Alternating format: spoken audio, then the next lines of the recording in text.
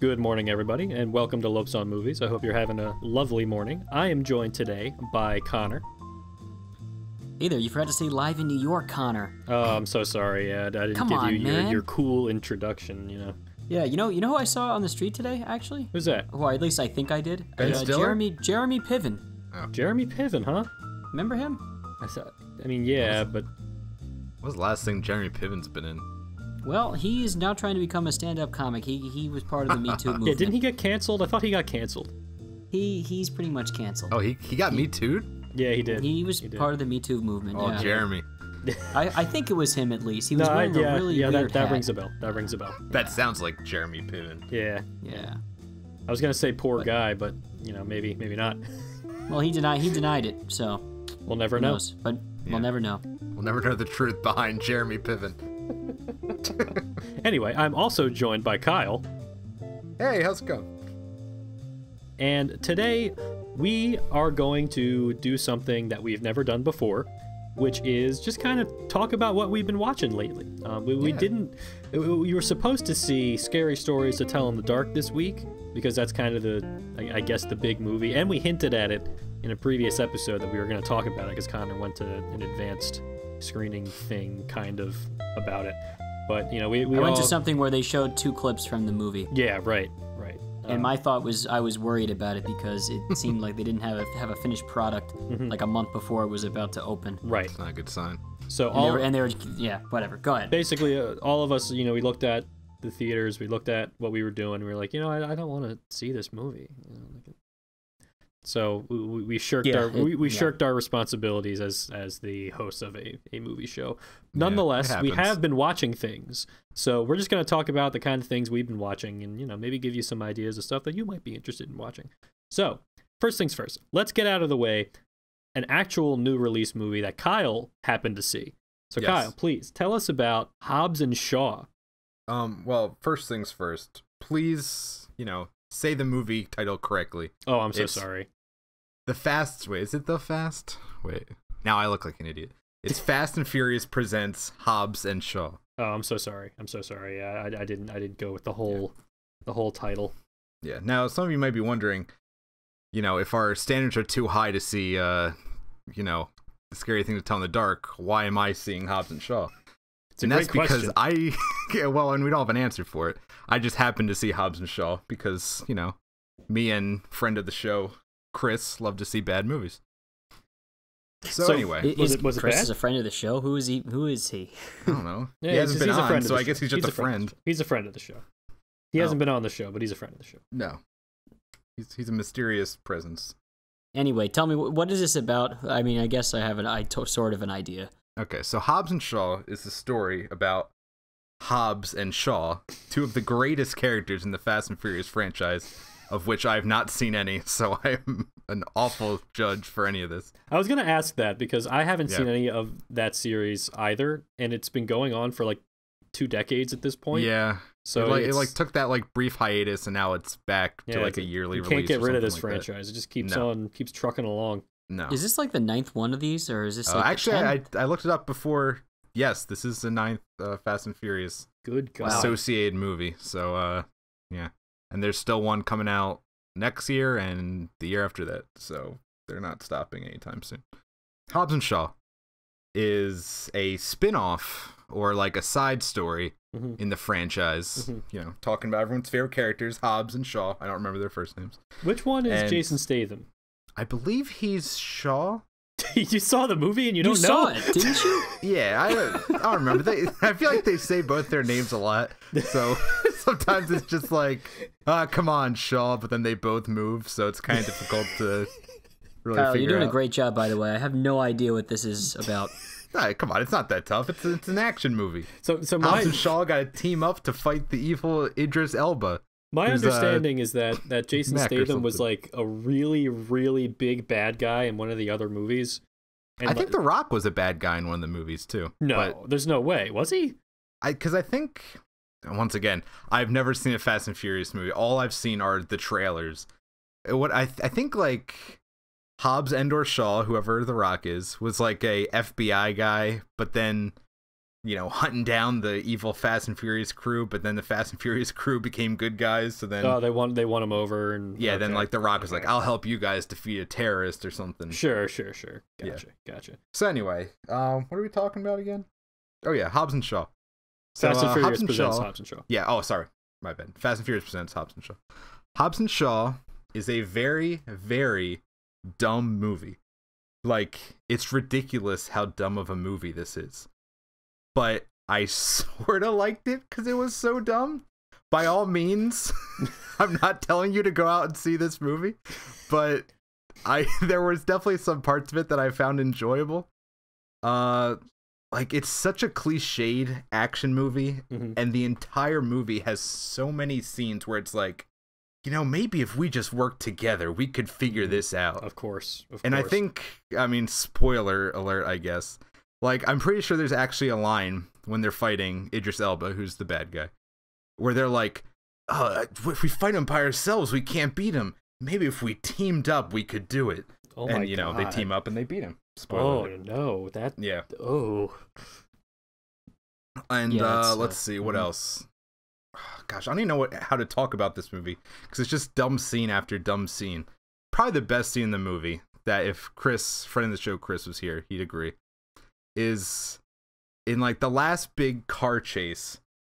The Rock and Jason Statham are driving a pickup truck that's attached to a helicopter that they're driving across a cliff. And so the last part of this movie takes place in Hawaii. The Rock is finding his roots, all that stuff. And 3 different times, The Rock says something along the lines of, "Help me, brother!" And one of his brother comes on a car, attaches it to the first car. And then that guy says, "Help me, brother!" And a car comes, attaches it to the second car. And then the third guy says, "Help me, brother!" And the fourth guy comes and attaches it to the car. At one point, there's like 5 cars attached to each other, hanging off of a cliff. Oh my God, it's just so... I can't even describe it well. You should just go see the movie and see it yourself. This sounds exceptionally dumb. It's awful, but I'd be lying if I said I didn't find it enjoyable. I will say, I just had one crazy thought that this reminded me of. Do you guys remember, it must have been a decade ago at this point, that they did a reboot of the A-Team? Yes. Do you remember that? Where I saw that in theaters. Bradley Cooper was in it, and I don't remember anybody else that was in it. But I remember there was a scene where like they're falling out of the sky with a tank, and they're like shooting shots from the tank to make the tank fly. And like one character who's on like some FBI guy in like a control room is like, "They're gonna fly that tank." And I'm just, wow, this is a very dumb movie. This is what you talking about Hobbs and Shaw reminded me of this. I'll put it this way: if you liked the whatever it is 2011 A-Team, you'll probably like Hobbs and Shaw. All right, they're very similarly stupid movies. I'm sure that's definitely a massive part of our audience. All right, let's move on from Hobbs and Shaw. Connor, what have you been watching lately? Okay, well, I actually haven't seen this recently, but I saw a movie called Luce, which just got its release in New York and probably some other places. I think it might get a bigger release soon. I don't know if it's in Delaware yet, but it might be eventually. Eventually, yeah, so I saw this in an advanced screening a few months ago. It stars Naomi Watts, Octavia Spencer, and Tim Roth, and also Kelvin Harrison Jr., who you might know from the movie It Comes at Night, where nothing came at night, but it was actually a really good movie. Yeah. Oh, I remember that guy. Okay. He was the lead kid. He was the son in that one.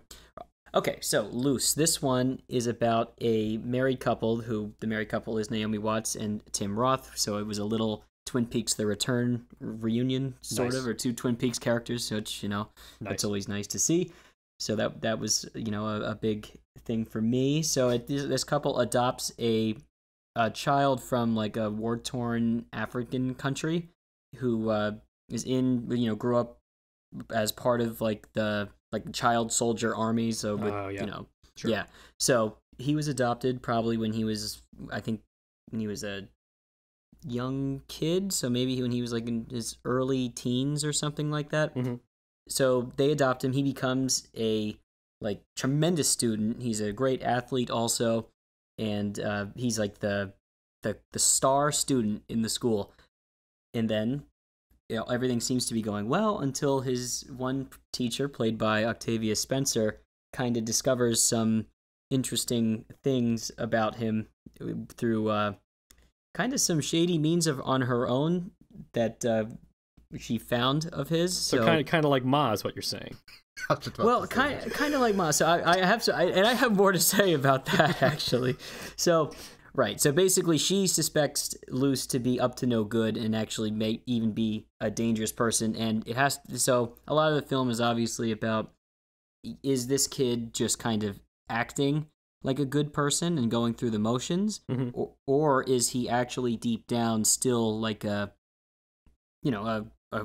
killer or whatever he was when he was back in his original his country, like where he was born. So it was an interesting movie. I think it was I don't know. It's getting really good reviews right now from critics. I don't know if it's going to latch on. It's obviously a movie about, there's kind of like a nature versus nurture debate kind of thing going on in there. But how do you, get this out of somebody? There's a lot of there's a misdirect in here kind of thing. So it leads you to think one way, and it feels like something that's building to a twist. And so Octavia Spencer is in it, and I actually, in the panel that I was on also after the film, I thought that Octavia Spencer was good. A lot of other people did not, because it's a very different role for her. So I actually thought this was the best thing I ever saw Octavia Spencer in, because it just felt like a different thing for her, like where she's not playing the she plays like the good, trustworthy friend or mentor person well, and in this one, she's more the aggressor and looking to find what this kid is doing wrong. So I thought that was interesting that she's taking on like a different role like that, and just like she did with Ma. Yeah. And then I saw Ma, and then that's the greatest thing that she's ever done. So Octavia Spencer has got range. That's the best thing that came out of Luce for me. But I thought that Kelvin Harrison Jr., who played the lead, was a bit flat, but that could have been the way the character was. He's not someone who shows a ton of emotion in the film. Tim Roth and Naomi Watts, they're always great in everything. So it's I guess it's a thriller drama type movie. Don't judge a book by its cover, maybe, or maybe if you do, you'll leave the film kind of with questions as to pretty provocative. If you like it or not. Yeah, it is provocative. Yeah, it's I don't want to. The more you can't really talk too much about it without revealing like the most interesting part about it, which is where it's going, the misdirect or what's actually going on. So. Well, you've piqued my interest. So if I get the opportunity to see it, I think I might. What I can tell you is that it's a real movie. Hey, did I love it? That's no. Good. That's all I'm looking for these days, man. Just show me a real movie, and I'm there. Did I love it? No, but it's a movie to say the least. Yeah, Jerry, what did you see? You saw something. Right? Yeah, so I've been watching a couple of movies at home lately. One of my coworkers, Alex Keene, lent me a Blu-ray copy of the movie Bronson, which, if you guys are not aware, Bronson, I don't know if it's one of his first movies, but it's definitely an earlier Nicholas Winding Refn movie. Before Drive, I'm pretty sure this predates Drive. And the basic premise of Bronson is it's a biopic, my least favorite genre of film.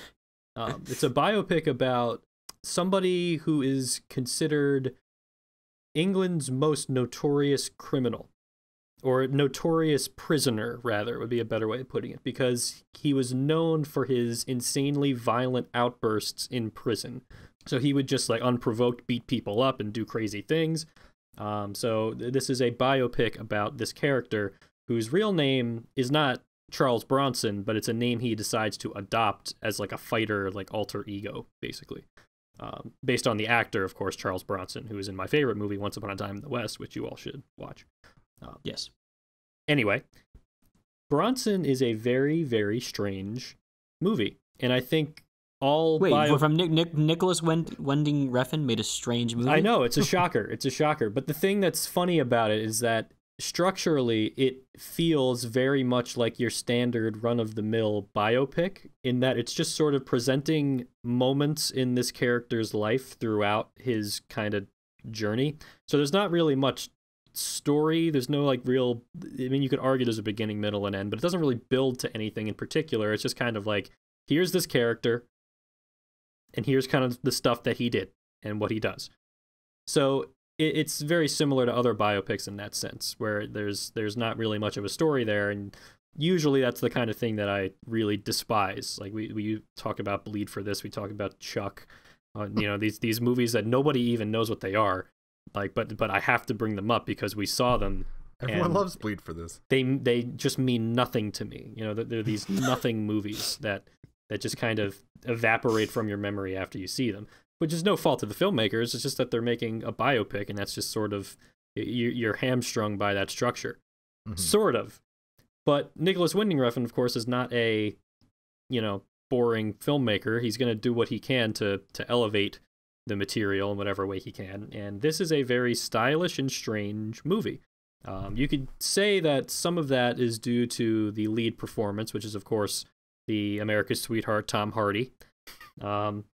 And I think Tom Hardy, this is going to be controversial.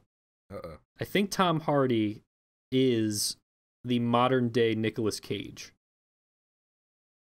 Okay, go on, please. And the reason I say that is because Tom Hardy is a deeply strange performer. And his performances and everything he does are always I think I understand what you mean. Strange. Right, his instincts are kind of weird, right? Right, exactly. Like when he emphasizes certain points. Yeah, Nicolas Cage feels the same to me, where it's like you see a Nicolas Cage movie and you're like, okay, this guy, there's nobody quite like this guy, right? Yeah. And sometimes his performances like border on caricature or almost are hard to believe because they're so strange. But because I think Tom Hardy is just so talented in the way he's able to be so honest in his performances that even though it comes off like almost so ridiculous it's hard to believe, he has so much conviction in what he's doing and so much like confidence that it just, you're like, okay, this is the character, this is just how he is, I guess. And yeah, so it's a very it's kind of weird because it's obviously about this guy who's incredibly violent, but he's kind of jovial and quirky, and you really kind of like him, even though like there's an attempted murder at one point. He's not exactly a great guy, but It's hard not to find him really endearing, partially because of Tom Hardy's performance, but it's just a very interesting character. And despite the fact that there's not much story for that character, it's just kind of, here's what happened at this point in his life, here's what happened at this point in his life, the climax of the movie is definitely the weirdest scene, but in terms of like escalation, it doesn't so much feel like it's the climax of a story as much as it is just the weirdest thing that he did, but nonetheless, it's a very interesting and well-made piece of work, and it feels like, despite being kind of still a structurally very much a biopic, it feels like a Nicholas Winding Refn movie. Like it has some of his, hallmarks, things like the synthwave 80s kind of music is in there, and it's almost weird because there's like, this is a movie about like a guy who was a prisoner in like the 70s and in England. But I guess it works. As at one point it does actually go into the 80s, but it's just something about the setting and that kind of married to this like driving like synth bass. You're like, this is not what I expected. But Can I ask a couple questions? Sure, by all means. Okay, so and I don't know if you know the answer or not. Did he write this? I do not believe he did, but let me double check that actually, because that's an interesting question. My understanding of Bronson is that it's one of the only like Nicholas Winding. It was one of his early movies, so it was before he was like, an auteur who could do whatever he wanted, which is kind of what he is now. Yeah. Well, right now I know he has a new like TV series. Yeah, he does. He does. Yeah. So I think it's called like Too Old to Die Young or something. Yeah. Like that. I don't know. Yeah. Yeah. Very. Miles Teller's in it. Yeah. So he co-wrote this, but I don't believe it was originally his script. He might have added things to it after he got signed on to the project. But yeah, this is kind of like it's a good example of an auteur director's, like, one of his early movies where he's not in complete control but is still enacting enough control for it to feel like their own movie. Because nowadays it feels like Nicholas Winding Refn is like, you could argue that he's maybe gone a bit too far. A lot of people did not like Only God Forgives. I think I didn't see Only God Forgives. The Neon Demon is a little bit. I did like the Neon Demon. Some people are a little bit like divisive on that one. I know I haven't seen it. And Drive was another example of sort of like an early movie where it's still like very much a genre film. You know, it doesn't feel like it kind of fits into a genre, but it's still very unique and well done in a director style. But yeah, I would recommend that people check out Bronson if you are just looking for something weird to watch. If nothing else, it's a fantastic performance by Tom Hardy. It's the kind of thing that you're not easily going to forget. You piqued my interest. Connor, what else have you been watching lately? Okay, all right. So there's this show on Netflix, of all things. I know we're big Netflix people, right? Yeah, I don't have Netflix, unfortunately. Yes. Well, not unfortunately. It's a TV series. It's a German TV series, or German. Let's just get this right. It's a German show. You mean to tell me we're going to be talking about a TV series on a movie show? Yes, we are. What kind of garbage is this? That doesn't sound right. Let me tell you, it's very cinematic, and it fits. Okay. Let me get into it. I think you'll be intrigued. Okay, so it's called Dark. It has 2 seasons so far. I've only been watching a bit of the first season. Mm-hmm. It's by a guy who, I hope I'm saying his name right, Baron Bo Odar, I think is how you say his name. Good name.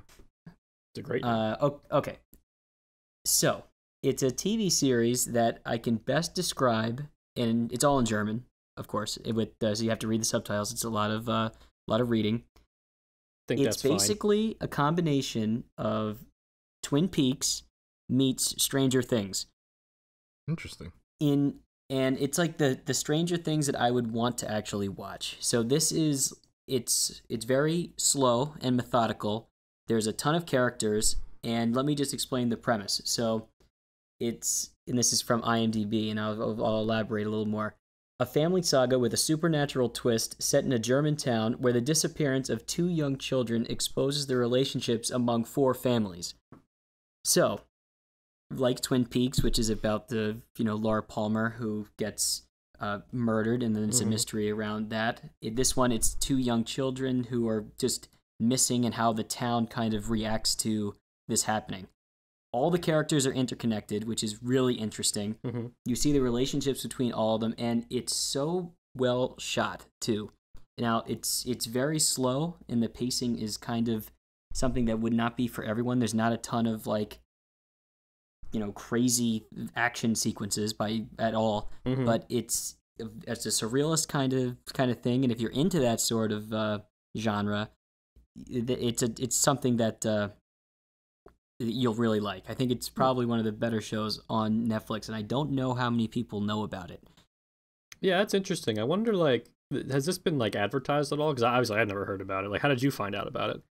I found out about it from my roommate, who just said, we gotta watch this show Dark. And normally I just kind of wave him off, because he'll try to get me to watch shows like The Boys, which is the Amazon one about the super. Which I don't care about that. Yeah, right. I get you. It's another one of these Man of Steel kind of be Superman is evil kind of thing. Gotcha. Mm-hmm. Or The Watchmen. Gotcha. Yeah, right. Good. It's just more extreme. All right. Sure. Okay. But this one piqued my interest just from the interconnected characters, the surrealist element, and then give the first episode a shot, and immediately I was thinking Twin Peaks mixed with Stranger Things. Also, and the other reason why I'm thinking Stranger Things is because there's an 80s vibe to it also. There's the not as much the score, but there's a lot of references to 80s music genre, and I'm not going to go into the exact themes of the show. I couldn't even go into all the way, because I've only seen maybe 5 episodes so far. the one thing that I would say is different from Twin Peaks, in that Twin Peaks, the storyline is the Laura Palmer, who's the young girl who gets killed, and it's all about the mysteries around her murder. That was what the show was supposed to originally be conceived as when David Lynch and Mark Frost wanted to make it. It was about the what else was happening, and the original murder was never supposed to be solved, but the network demanded it, and that's what kind of destroyed the show until it got renewed miraculously recently, a couple of years ago. This show clearly has an end game. You can tell that they're building towards something, that the characters they're setting up things. So this one definitely will have a more conclusive narrative story, is what I can at least tell from what I'm watching right now. It's not like the way Twin Peaks was intended. So are we talking about a one season and out type of deal? I think, well, it's multiple seasons now. It's already gone 2. But okay. I think it's going to get and I think it's getting another season 2. I think it's getting a season 3 this year, or maybe I don't know if it came out this year yet. Yeah, actually, season 3 is for 2020, but gotcha. It has more of a straight story than Twin Peaks. But if you're into that kind of surrealist television and you're okay with reading German subtitles, if you don't speak German already, then I think this is something that's worth checking out. It's called Dark. Well, alrighty then. It sure sounds a lot better than I don't know what's another Netflix show. 13 House Reasons on the Why. Hill? House on the Hill. The funny thing is Netflix releases the Haunting of Hill House? Yeah, whatever. Netflix releases so many shows and then cancels them after one season. It's I don't even know what is a Netflix show anymore. It's not going to matter though. When Disney Plus comes out, Netflix will go out of business. Well, it's dark.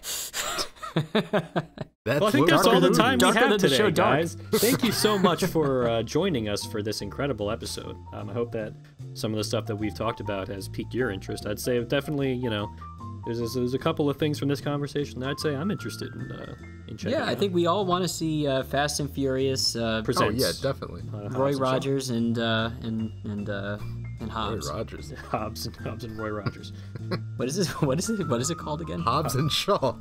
Oh, where did I get Roy Rogers from? That's a great question. That's an excellent question. We don't know which one is The Rock and which one is Jason Statham, but we know that they're a mismatched pair that get into some hijinks. They're the new odd couple. The new odd couple. We'll see you next week, everybody. Oh no.